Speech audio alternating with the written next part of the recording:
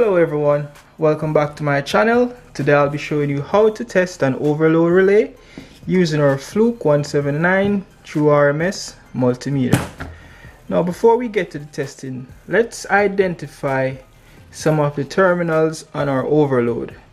If you look carefully, you'll see we have L1, L2, L3. These terminals would be coupled to the output of our contactor, as we have here, to form what is termed as a starter. At the lower end we have our T1, T2, T3, which would go to our load, which is usually our three-phase motor. On top we have our NC auxiliary contacts labeled 95, 96, and our normally open contacts labeled 97, 98. If you look above, you'll have our reset or trip reset. Currently we are set to automatic, but we could also use it in our manual reset mode. We have our trip class selector switch set to 3.1 amps currently, and also our trip test selector switch. This can be used to simulate a trip of our overload to test if our overload is functioning properly.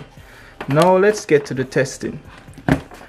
Ideally, on an overload, we should always have continuity between L1 and T1, L2 and T2, L3 and T3.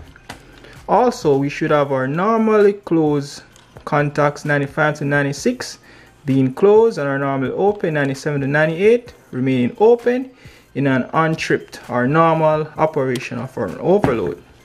Now let's test our overload to see if we have met those conditions. Now I'm going to measure from L1 to T1. We have an OL. So with that first test, I already know that this overload is no good. Let's test L2 to T2. We have an OL, so we have two open so far. L3 to T3, we have continuity, so we only have one good connecting leg in our overload so far. Now let's test our normally closed auxiliary contact. 95 to 96, we have continuity. 97 to 98, OL, so that's good so far. Now let me show you how you'd simulate a trip condition of an overload.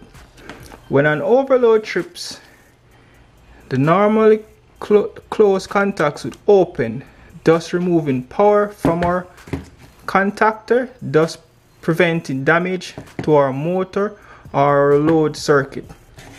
So let's see how we simulate a trip condition of a normal overload relay. 95 to 96, as you can hear the beep, we have continuity.